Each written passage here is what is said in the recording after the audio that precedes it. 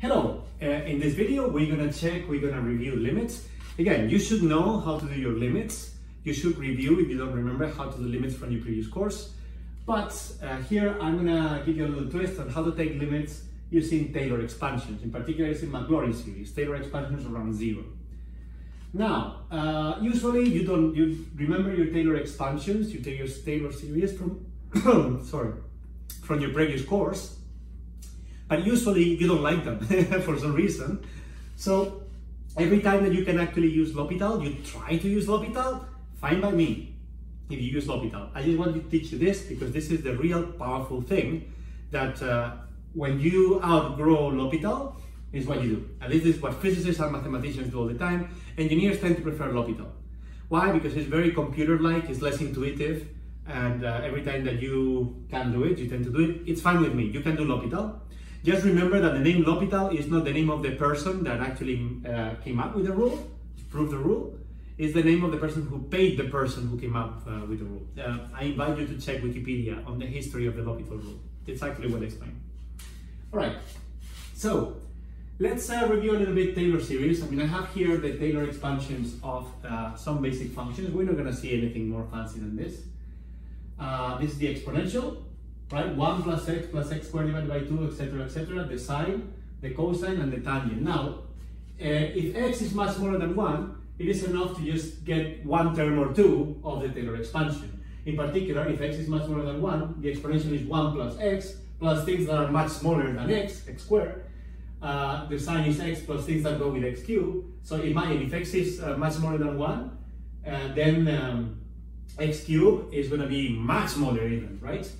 And the cosine is 1 minus x squared divided by 2 plus things that go with x to the 4. This O with something inside means terms that are proportional to x squared or higher powers than x squared. Okay?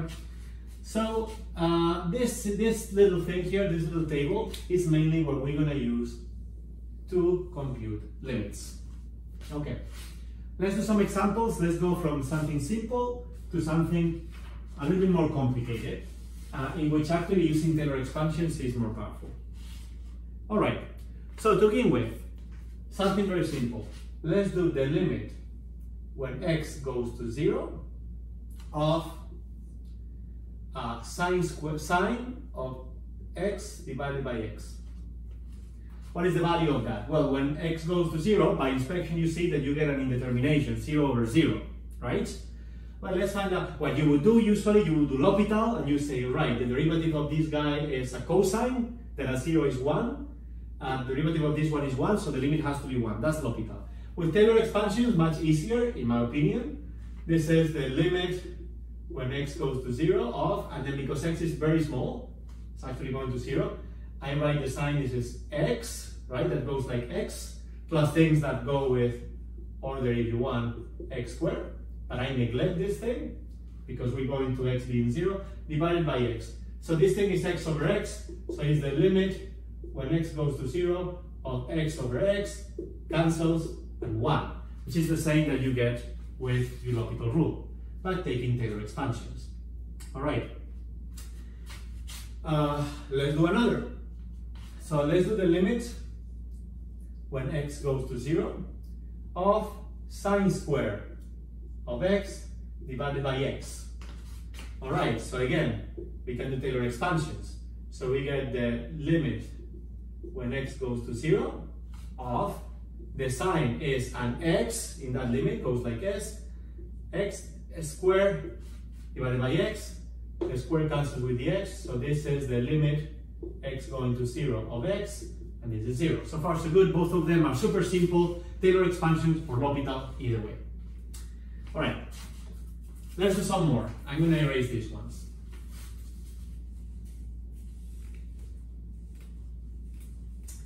Let's do the limit of, let's see, 1 minus e to the x divided by x. How about that one? So if you do inspection, you see that this is again another indetermination. Is 1 minus e to the 0, which is 1 minus 1, 0 divided by 0. Let me do, you can do L'Hopital for sure.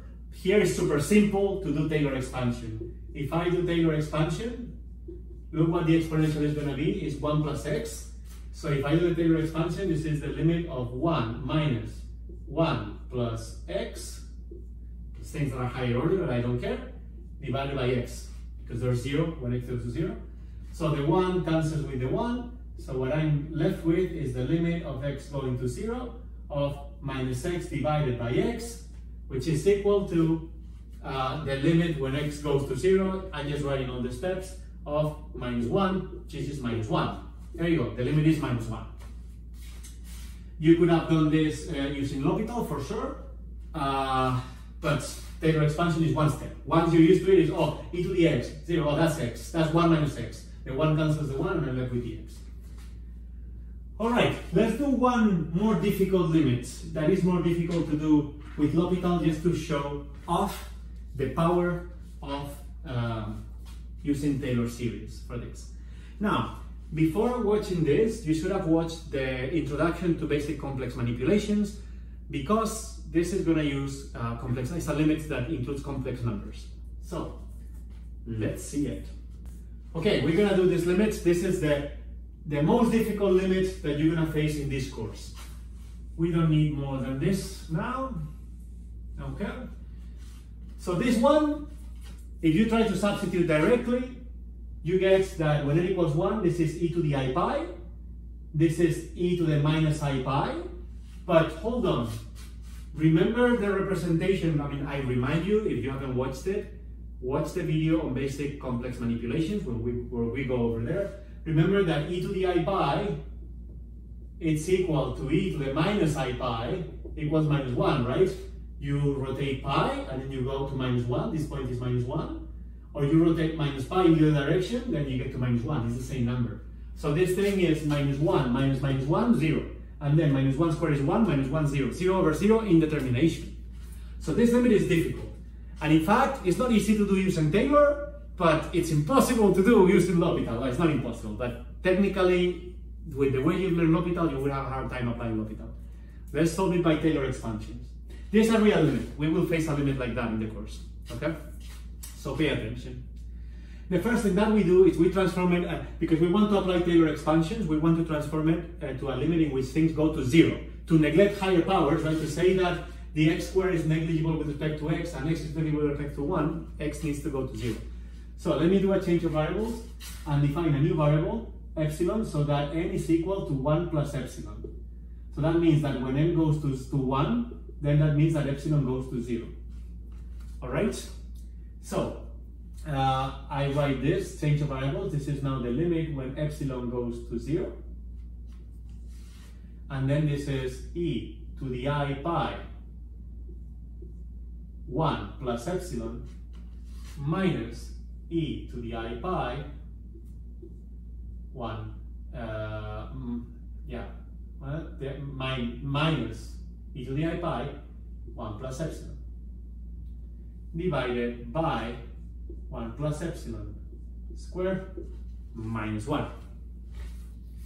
All right? Okay, so the first thing that we can do is let's take a common factor e to the I pi. If we take a common factor e to the I pi, right, this thing, let's write it like this. Let's do all the steps. Limit epsilon going to 0 of, and then I'm going to erase this little plot so it's not in the way. This is e to the I pi